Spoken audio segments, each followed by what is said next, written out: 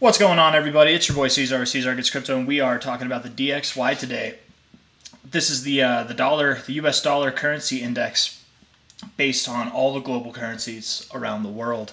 Saying global currencies around the world, that's like saying the ATM machine. It's redundant. I could just say global currencies or currencies around the world. I don't need both. But anyways, if we go to x.com here, I've got this pulled up where, well, let's see if I click X here. I made an X post. I said calling for the low on the DXY. This is July 14th at 99.914 on the weekly too. If we look at it, right, it says week, 1 week right there. So on this weekly, that was right here on this little, you can see, right, the comparison. That's right there. And at the lowest it went to 99.578. I called it at 99. What was it? 99.914. So close enough, To me, it was kind of obvious because we did have these this kind of lower, this was almost like a trend line in itself, this lower half here, and we were at the purple line where we've bounced before, where we found resistance before. We were bouncing, it looked to be like we were going to bounce off of the oversold zone, and now we actually have higher highs in the RSI, and that can be a good thing, that can be a bad thing. So right now, technically, if we can't get above this high, and man, it would be really nice in the next 2 hours and 37 minutes if we could close above, that'd be 104.226. We're at 104.169 now. That is a little bit of a stretch for the DXY, but it could do that. We were already above that earlier. But if in the next 2 hours and 37 minutes it can move up above there, that would be encouraging, because what that means is now this hidden bearish divergence is no longer there. And it's hidden bearish divergence because you have higher highs while maintaining lower highs on a closing basis. So getting a wick above here isn't enough. We want to see a week close above this, and I think we're going to get that. I really do. I think we have some kind of depending on how you want to call it, it could be like a triple bottom. It could be an M. It could be I think this is a reverse bow where you have your M here and then you're going to W out of this thing. Like your M is the bottom, but it's the reverse bow because it looks like a bow and arrow, right? And if it was, the arrow would go this way, but it's the reverse bow because the arrow is going to go this way. That's where the price action. And all in all, really what it is just a giant W with an M in it. I think there's a name for this. I just don't know what the name is. I'm sure I'm not the first person in the world to identify this. It's not guaranteed to do great things, but generally you do get price action in the opposite direction. What would furthermore promote this, also, it could be an Eve and an Atom instead of an Atom and an Eve, unconventional, but you are having a V bottom out of this, which is nice to see. Sorry, I have to keep clearing my throat, guys. I don't know what's wrong with me. I don't think I'm going to die, though, so that's okay. So looking at this thing, we are moving up right now. It would be really nice to get a close that's above this high, because that would definitely, even if we don't get a move above this high before the week ends, which is okay, that would indicate to me that we are going to make a move higher from top to bottom here, probably up to this 1272, taking us out of this overall low range, which would give it this significance, right? If we were to go at least to the 1272 here, that would definitely give this move significance enough to be like a breakout from this downside. Like this could have been a drop, consolidation, and now we're resuming the prevailing trend, which is to the upside. And you can see that here, overall since 2008, since the housing market crisis, we've had lows, higher lows, higher lows, higher lows, higher lows. This is just another higher low. And of course we have highs, higher highs, higher highs. So I do think that we very well could be making our way up from here.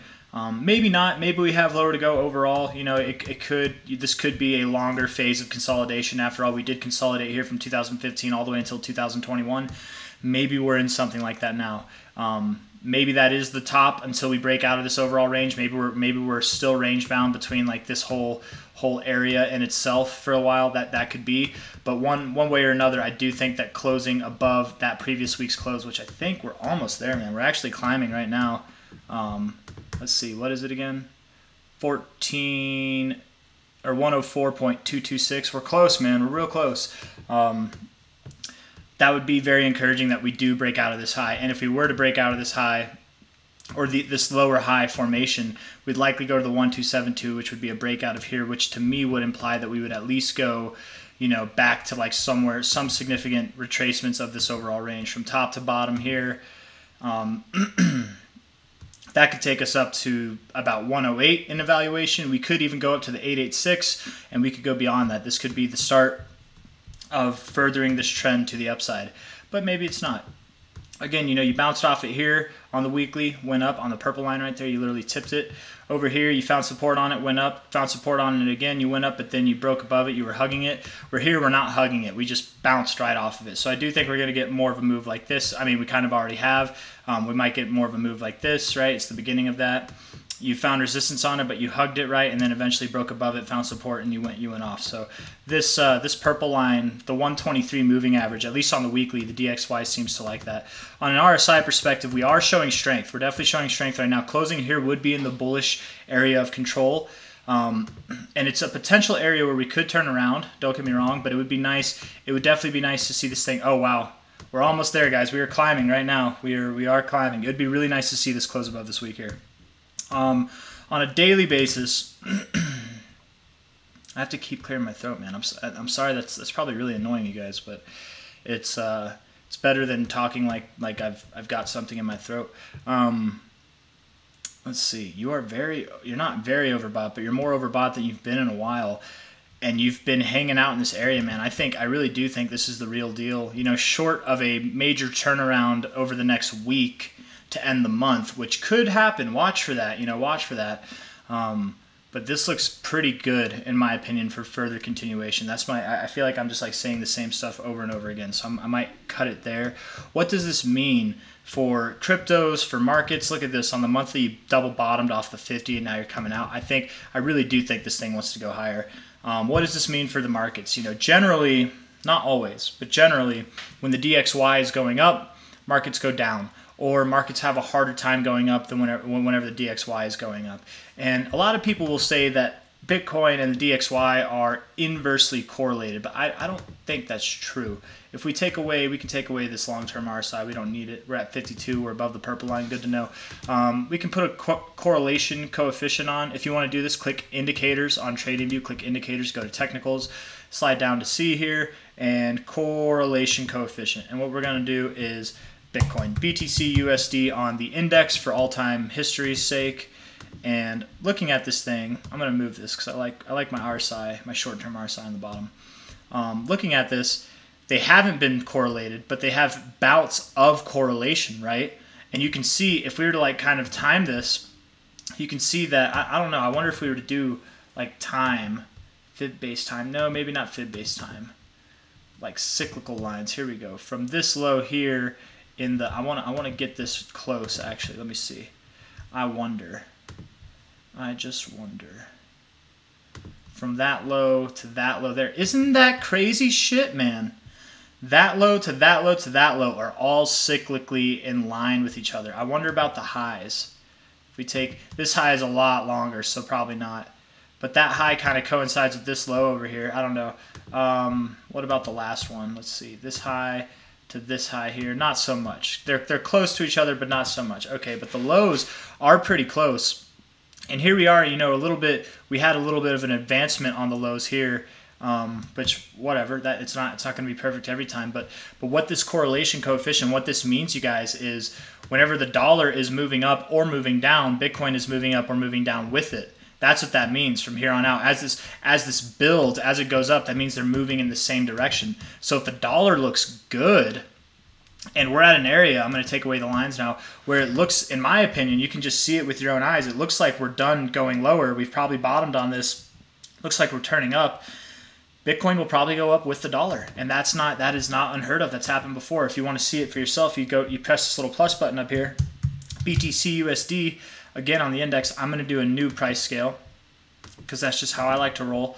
I want to make this thing logarithmic, and if we're looking here, right, ever since Bitcoin's existence, they've both been in an uptrend. To say that they're not completely correlated, to say that they're inversely related is not 100% a lie, but it's not 100% a true either. Because you can see here, yes, at the top, this was at the low point of the dollar, and then at the bottom, this was at a high point of the dollar. But the dollar didn't shit the bed when Bitcoin started climbing, did it? It actually started to go up with it, and then it went down, and then it went with it, and then it went down. But where Bitcoin topped off, again, is at this low point of the DXY. And then here, Bitcoin had a top off, it went down, but the dollar didn't really, I mean, it continued to climb a little bit, but I don't know. You know, it did bottom out here on this first peak of the bull market. But the secondary peak, the dollar and Bitcoin went up together. they both have been going down together now since, I mean, basically since September of last year. They've both been going down up until, I guess, up until December. So September to December, maybe actually September till January, something like that, is when they were both going down together. When did Bitcoin bottom? I think it bottomed actually a little bit before then. Let's see. Style, line, let's do candles. Move you around here. Bitcoin bottomed here actually. Okay, so again, around the top, the bottom, whatever.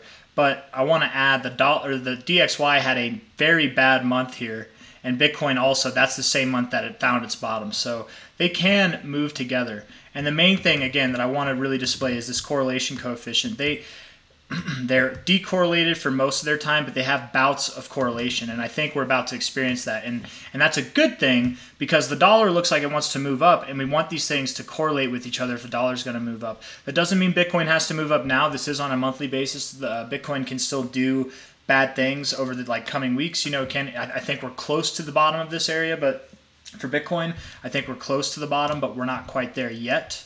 I would think, you know, in the next couple weeks we will, but I kind of expect September to be a green month for the dollar and for Bitcoin, or at least not a horrible red month for Bitcoin. Let's see. Let's see here. I'm going to take this away, and we're going to go on the weekly now. Just see this correlation coefficient still. It looks like it's declining a little bit, so maybe as the dollar goes up over the next couple weeks, Bitcoin goes down, but that just lines up with what I've been saying, right? But again, you can just see where they have moments where they're closer to being correlated, closer to being absolutely not related at all, inverse of each other. It just, you know, it goes in phases. And I would say that right now on the weekly and on the monthly, it looks like we're at the bottoming of the decorrelation phase, and we're starting to form the trend that'll take us to a more correlated Bitcoin DXY pair. So getting away from that now, going back to just the DXY, I'll take this away here, and we can just look at the price. You know, again, on the let's do the monthly here. You did double bottom off of the 0.5, double bottomed right off of that there, and then you did, let's see here, you did, what was the fib that it's at? From low to high. You are holding the 0.5. You're holding it quite nicely, actually. You've been flirting with this 382 enough. I do think you want to break above it.